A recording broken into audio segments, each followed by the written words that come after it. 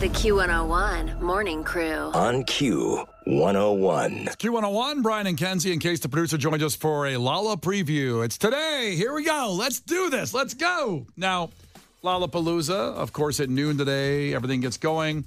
Tonight's the big acts. You got, of course, Billie Eilish, who Case, I believe, just put up an old lounge performance when she was, this is 5 years ago in our Q101 lounge? Yeah, 5 years ago. You know, we were the first people in the city to play Billie Eilish, one of the first stations in the country to play her. And so even though she's transcended pop culture really and has become this mainstream pop superstar, we still claim her. She's one of us. She's us. One of us. She's one of us. And the performance is at YouTube and, of course, on our Instagram. But Case wants to kind of break down a couple of, one act a day that you might not be aware of. Obviously, you know, Chili Peppers and Lana Del Rey in the 1975. It would be funny if you just did the four headliners.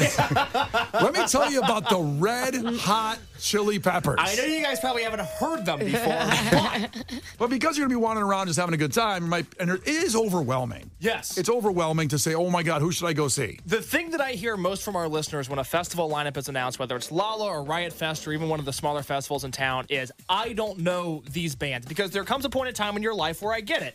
You stop funneling in new music, but you still might be at one of these festivals, and that's where I'm here to help you out. So I consider myself to be an expert at bands on the bottom of the poster.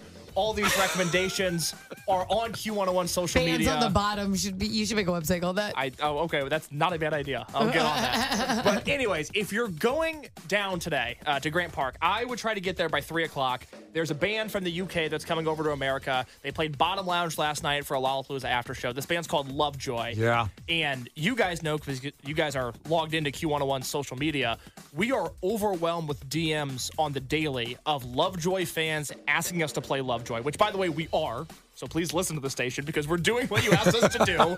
But they are not satisfied with the amount. I'm just going to say that. Not. So they have a song called Call Me What You Like.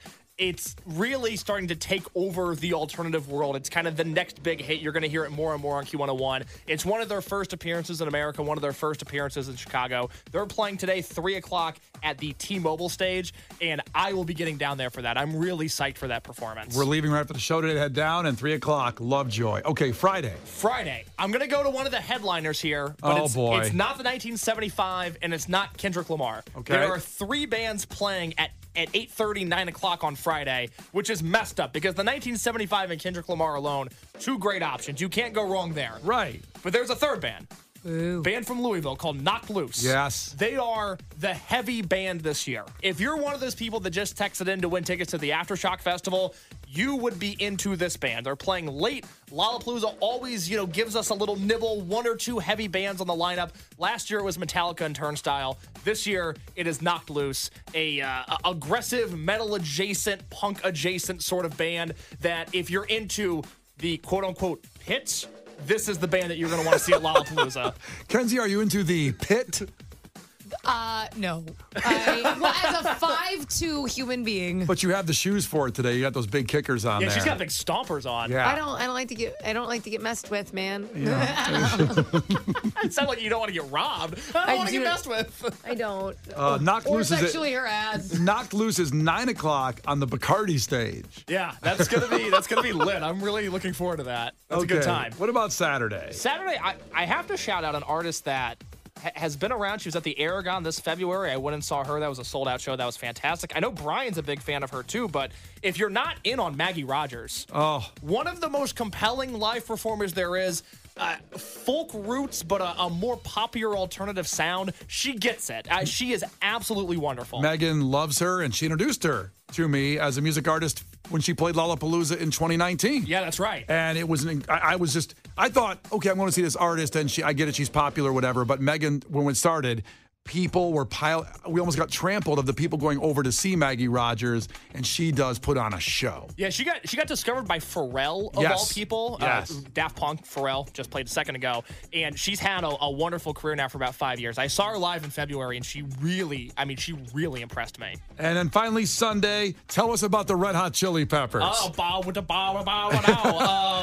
Honestly, to be fair, I am dying to see them again. Yeah. Just they never fail to deliver live. They never I saw fail. them last year at Soldier Field, and I loved it. I had such a good time. But that's not the band I want to talk about on Sunday. Sunday afternoon, this band is on the T-Mobile stage from 2:30 to 3:30. They're a local band. They're Chicago's very own, a band called Dead, spelled D-E-H-D. These guys are great. They've played every other Chicago music festival. They're finally playing Lolla. I really like these guys. They started out as a garage band, almost akin to the Strokes a little bit, and now they're playing one of the big stages at Lolla. That is my Sunday Are they appointment. like spooky, or what's their vibe? A little. They look very gothic. They look very guttery, but they have more of a laid-back sort of chill vibe. What do you think of that, Kenzie? I don't know. And everybody spells stuff wrong. And it makes it hard. I don't know why. So basically, you won't be able to go deep on these people because you'll spell dead wrong. Well, it's like, what did the H do for you? Do you know what I mean? I guess. What do you It's like? D-E-H-D. You know what would make us better? Is Is the if we H? had an H.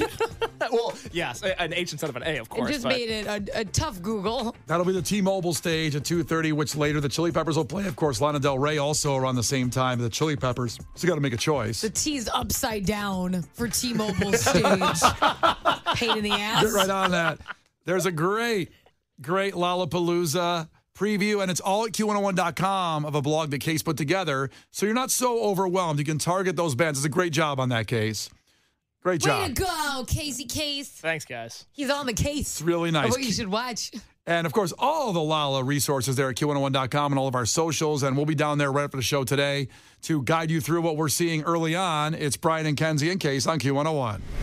The Q101 Morning Crew. On Q101. The Q101 Morning Crew. On Q101. Brian and Kenzie on Q101. On our way over to Lollapalooza. But Lauren's here to take you through the rest of the day.